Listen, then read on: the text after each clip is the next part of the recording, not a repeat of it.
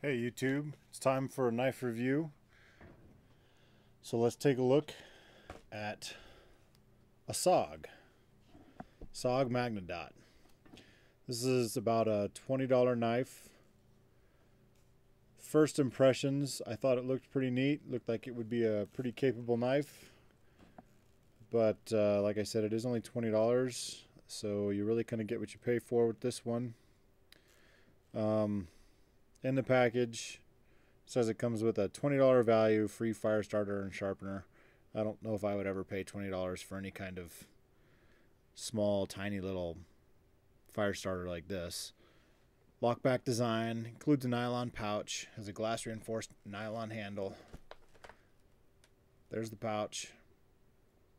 It says it's got a lifetime warranty. It's got some cheesy writing on the back. The Magnadot is a meaty folder. It has substance and you know it when it's in your hand. Well, I don't know about that. Alright, so let's take a quick look at it. I'm not going to pull out the fire starter or sharpener or the nylon pouch. It looks like it's a pretty decent pouch.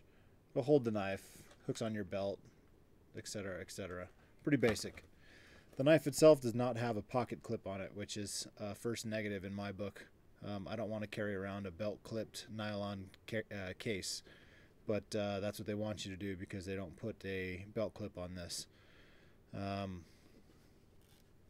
a lockback design, which means it's got the lock release on the back of the knife. Folds up. The knife, as it's folded up, it's not very compact. It's not small.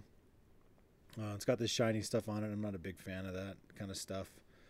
It's got a thumb screw on each side for easy opening, ambidextrous. It opens pretty easy. The blade comes relatively sharp. It's partially serrated. I don't really know what to say about it. It's a pretty thick blade, I guess.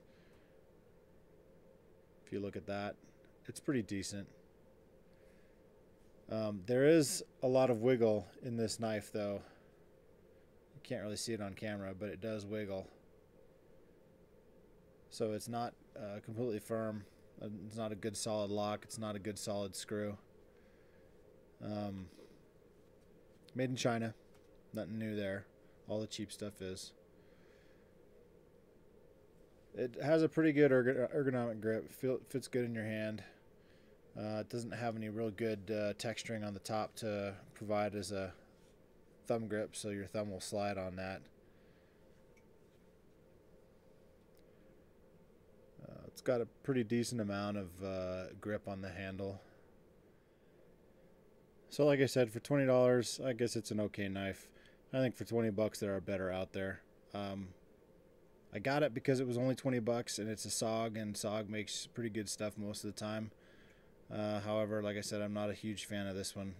There is a lanyard hole right there if you wanted to hook a lanyard onto it. There's no belt clip though, and that's where I usually like to clip my knives, is in my pocket, and that pocket clip or belt clip holds that knife in there, so it's easy to retrieve without sticking your hand all the way in your pocket. So that's a big negative for me. The wobble factor, it has a pretty good wobble in there. What would you use this for? I can't say philosophy of use because that terminology is already taken by a great knife reviewer, Nut & Fancy. Link below. Check out his channel. He's got some great knife reviews there. So I'm going to use area of engagement, AOE, standard military term. What would you use this knife for? Where are you going to use it? Well, my biggest concept is a get-home capability. A lot of knife people buy $200-300 knives for collector's stuff or whatever. I couldn't actually really see carrying a knife that expensive. Even $60 for me is just that's pretty expensive. That would be like what I have at home in my packs ready to go, and something like this, the cheaper stuff, is what I would carry to get myself home. So my area of engagement would be a get home knife for something like this. But again, not a big fan of this one. I'm actually probably going to take this back and claim it as defective because of the wobble factor in there. You get too much wobble, there's no pryability, there's no pry factor. You can't pry anything with it. It's just not doesn't give me any kind of reassurances that it's a really sturdy blade. So this one's probably going to go back, get my $20 back and spend it on something else. So that is the SOG Magnadot. Likability factor, I don't know. Check the description below, and I'll have some more detailed information there about my grading criteria and